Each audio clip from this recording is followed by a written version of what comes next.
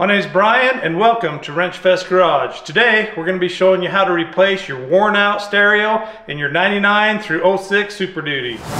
This is the radio we're going to put in. This is a Kenwood, and the reason that I chose this radio because it has Bluetooth and it has a backup camera. It came with this backup camera, got it on the Amazon. This is what you're going to need to bolt it into your dash.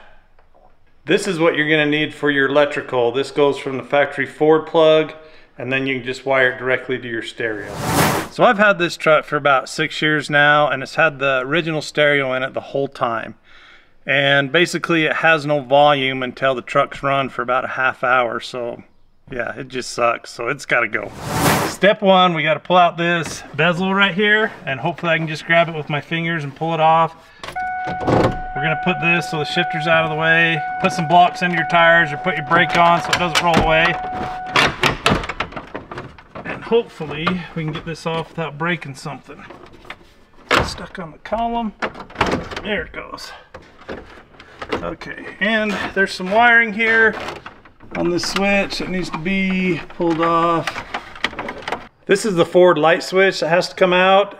It's on the left side of your dash. It has this little lever here.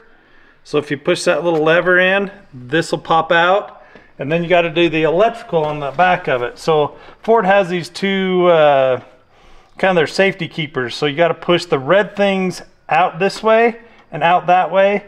And then you can push the little tab right here to slide it out of the light switch. You have to release the wire for your power point. And it's just a push tab, and hopefully it comes apart. My plastic's getting a little brittle and a little old, and it's kind of hard there. It came out. That was a fight. But it's out, and I broke the tab because it's old and brittle. And the next thing you got to do, undo the antenna for the stereo, and then the electrical. Here it is. Okay, there's a push tab on the back of your radio. You got to push that little tab. It's on the bottom side. And this is out. So with the dash out like this, there's two metal tabs that holds the radio in. And you can just push them in with your fingers, and this slides out. This is the adapter that plugs directly into the Ford wiring, and it basically has all these ends. So you can just start wiring this into your radio. The radio doesn't quite fit in the dash, so we're gonna have to do a little trimming. As you can see, it just doesn't quite fit in the hole. Top and bottom is where it's hitting. Side to side, it's fine. It's got enough room side to side. So we're gonna do a little careful trimming and see if we can get it to fit. This is what we have to trim out. This top edge and this bottom edge right here.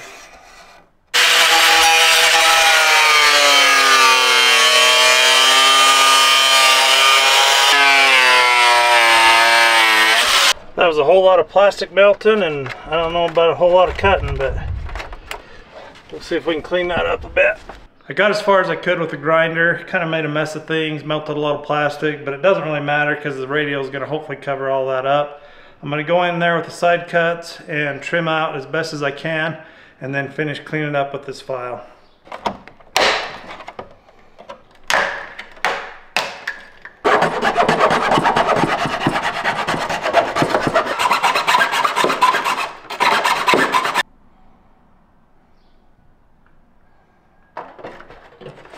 Yay, it fit. Okay. There's a couple screws up here on the dash. Not sure what they're for, but we're going to go ahead and pull them out. We're going to attach these brackets to the side of the radio, and these allow you to just slide the radio in. And it's got these little hooks right here that kind of hook in, and it goes something like that. So we're going to attach them like that. And then we'll be able to slide that in, and hopefully it'll hold it.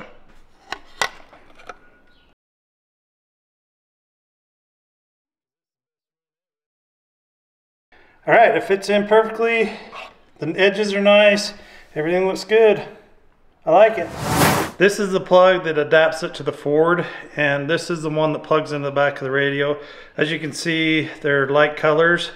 Well, basically we're gonna go color to color. We're gonna hook all this together. This is probably the power ground, whatever side.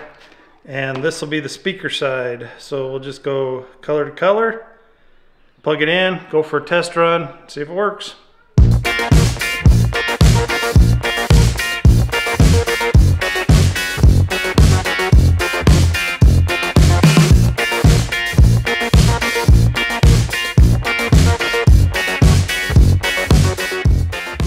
We got everything connected, everything wired up. We got a couple extra wires here, but that's just for the antenna. I think that's for like if you have an automatic antenna to go make it go up and down, which obviously I don't have. But basically now this just plugs into the back of the stereo, and that'll plug directly into your Ford connector. I believe this one goes here. That's in. That's in. Now we're going to plug it in the truck, see if it works, see if I blow a fuse or smoke comes out. Let's see what happens. Hey, something's happening. Whoa, it turned on.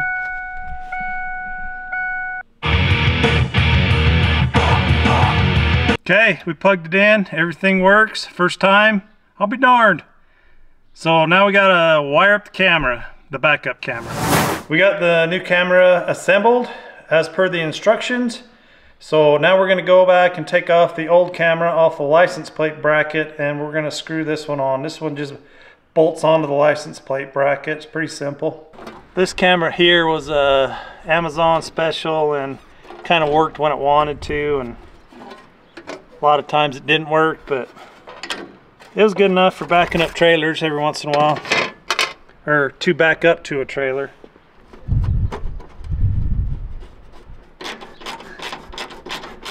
This is the wire that came with the camera, so we need to run this from the camera all the way along the frame of the truck up into the cab, and you got power, you got ground, and then the other end of that hooks to the back of the radio. I don't know exactly how we want to run it, but I want that. Probably need to get rid of the old camera. What we're going to do is we're going to run the wires from the front to the back. So we're going to drop it down here, kind of where it's going to eventually wind up going into the cab. We're going to drop it down here and run it all the way to the back. And then we'll go back through and zip tie everything up good, kind of after I get it where I want it to run.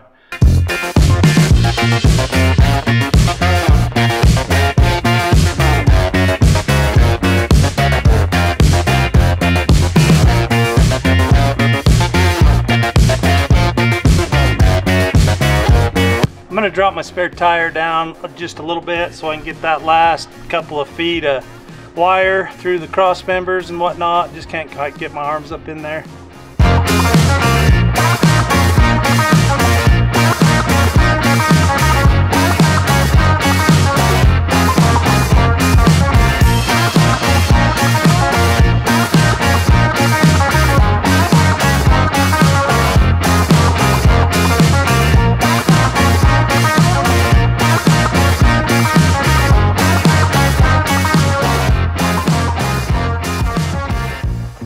We've got the wires run up to the firewall, so now we're going to stuff them through the firewall. We're going to put a little bit of loom around them so they don't get chafed, and then we'll continue wiring them inside the cab. This is from the backup camera, and we're just running it up through the dash. We got it ran up through the firewall. It runs up and plugs into the back of the radio. The camera needs switched power, so ignition power. It goes into this right here. I'm already tapped into my fuse box right here with a tap. So I'm just going to splice this into this wire here, and that's how we're going to do that.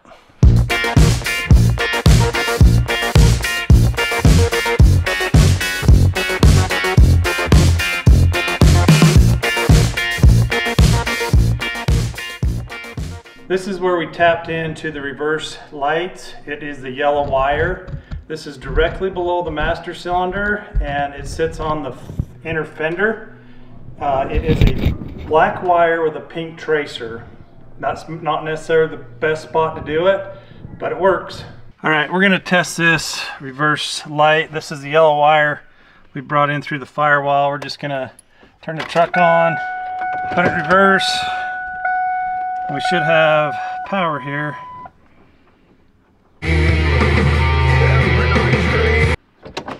Okay, we got her. That's what you wanted to see? That's what I wanted to see. Now we just got to hook this up to the back of the radio and we should be good to go. This is where we plug the camera in. It says cam in, so I think it's kind of a no-brainer. Okay, we're going to hook up the yellow wire that we hooked into our reverse lights to this wire on the back of the radio that says reverse. So this should be pretty simple, straightforward. And then we'll give it a test run, see if she's going to work. I left myself a little bit extra wire, so when we pull this back out, if we ever have to, it won't be too tight. Probably way too much wire, but whatever.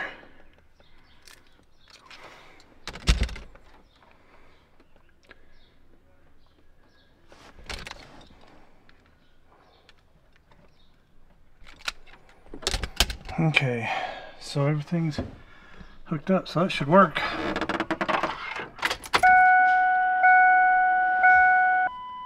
Haha! Success! Now we got to plug in the microphone, so it just goes in this one, and then we're going to figure out a way to fish it out under the dash. We got to hook up the antenna, and I think that's all we're going to hook up now. There is some add-ons for like an amp and stuff like that, but we're not going to use that right now. So yeah, this should be it. This is where we wound up putting the microphone. It's just kind of stickered on there. It'll work. It's good enough.